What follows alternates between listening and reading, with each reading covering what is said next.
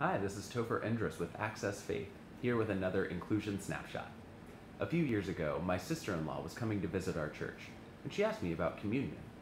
I had forgotten that she has a significant gluten allergy, so I made a quick call to the woman who makes our communion bread, and bought her a little gift card so that she could buy gluten-free flour at Whole Foods.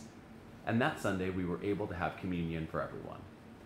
After that service, though, a member of our church, who had been coming for decades, came up to me and mentioned that this was the first time she had been able to take communion with us in 25 years.